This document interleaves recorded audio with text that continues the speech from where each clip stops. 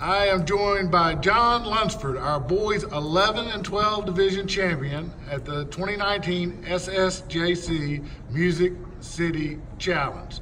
John came from well behind, improved by 10 strokes over his first round score, and shot a sizzling Sunday 69.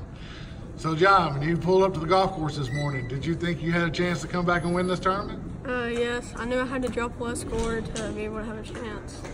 Well, that just goes to show you fight to the finish. Tell me about the 69. What was going well out there? How were you able to put that score together? Well, the only difference from today and yesterday was it was just my putting and chipping. Yesterday I did not putt and chip good, but today I putted and chipped really well. All right, well, 69 on Sunday usually will do you really well, and that was no exception today. So congratulations, I'm proud of that score for you. We're going into the fall now, the back part of 2019. Do you still have goals? Are you still going to be working on your golf game through the fall? Yes, mainly I'm just working on my head. Okay. Mentally.